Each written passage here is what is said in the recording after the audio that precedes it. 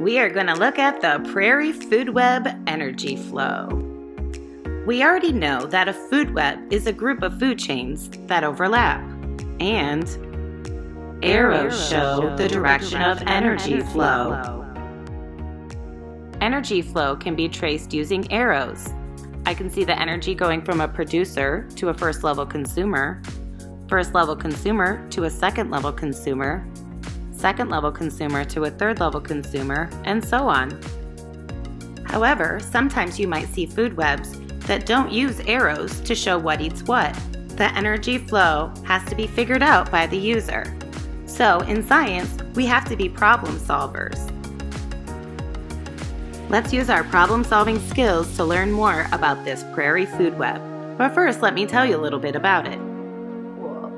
One of my friends, a teacher friend, Mrs. Johnson, made this many years ago, and I inherited it when she took a break from teaching. So it's really special to me, and I've used it for many years. So we're gonna look at it today. Hey. Hey. What was that? What is that? Hey, it's me, the Food Web. Food Web? You're talking to me? Yeah, talking to you. But you've never said anything to me before. Never had anything to say before. My information speaks for itself. Oh, yeah, I guess you're right here. So what do you want to say? Well, I'm getting a little old, as you can see, so thinking it's about time for me to hang it up. Hang it up? Aren't you already hung up on the wall? I am, but I think it's time for me to take a break teaching kids about this food web, bring in a newer, more advanced model. Yeah, well, they don't change that much over the years, but yeah, I understand. I can see that you're ripped in some spots and you lost your definition. You're kind of faded too. Hey. Sorry. You've done a really nice job though, so thank you so much for teaching so many kids. I guess this might be your last hurrah then? I would say so, yes. All right, so then let's make sure we do it well so that everybody can learn from you for years to come. Sounds good. All right, let's go. And now, in its final performance, it's the Prairie Food Web. First, let's examine this Prairie Food Web close up to see what organisms are part of it. I see the fairy ring mushrooms. Those are, mushrooms are, oh yeah, they are decomposers. You can see some buffalo grass, that's a producer. A 13-lined ground squirrel, consumer, a grass spider, a bull snake, a dung fly, western harvest mouse, field cricket, two-striped grasshopper, western harvest mouse, needle and thread grass, white prairie clover, bison, purple coneflower, side oats, grammac grass. Looks like we've got that Swanson's hawk, black-eyed Susans, and painted lady butterfly. This food web is different than the others. I see that there are no arrows. It's using string to connect what eats what. So we have to be detectives to figure out that energy flow. Let's find all the different parts of our food web before we trace that energy flow. So first is our producers. We've got the needle and thread grass. Looks like we've got some clover, we've got the side oats grammac grass, the black-eyed Susan, purple coneflower, and the buffalo grass. Now, is that mushroom a producer? No, we know it's not a producer. We know it's a decomposer. It breaks down those dead things, so it's not a producer. It's not making its own food through photosynthesis. The rest of the organisms that we can spot are consumers. So we've got that mouse. We have got, let's see, that little cricket. We've got a grasshopper, a mouse, a dung fly, a bison. Looks like we've got that Swanson's hawk, bull snake, spider. Looks like a little squirrel. And our butterfly. Those are our consumers, the ones that eat to live. They all have mouths. Have you started noticing patterns as we move through different food chains and food webs? Look at the size of the consumers and what happens as they go up the food chain. So let's go ahead and trace our energy flow in the Prairie Food Web. So let's find one food chain here. We're going to start with the producer. We'll start with that grass there. Energy goes to that bison. And then what eats the bison? Nothing eats the bison. I know it looks like the hawk does, but that is actually something else. It looks like the fly. So we have one food chain that is just grass, and the energy goes to the bison, and that is where it ends, until those mushrooms break down those dead organisms. The mushrooms don't have any energy going to them in this food web, but we know that they break down any of those organisms when they are dead. We are going to trace another food chain. So let's go ahead and start with that same grass, and that energy is going to go to the harvest mouse this time. Let's see, that mouse gets that energy when it eats that producer, and then the snake eats the mouse. But also the hawk also eats the mouse. So the hawk and the snake are in competition with one another, and we can see those additional food chains there. So we have the energy from the grass going to the bison. The grass's energy goes to the mouse, and then the mouse's energy goes to the snake.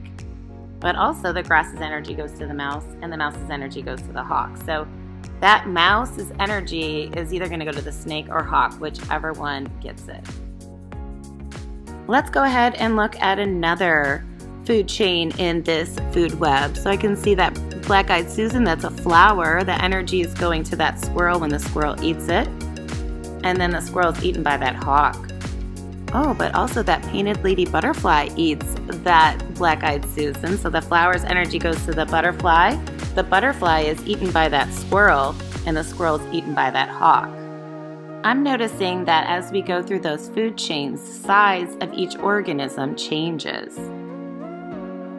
Usually, the first organism to eat, our herbivores, are small, and then what eats that gets bigger and bigger. That can be a big clue when we're trying to figure out what eats what.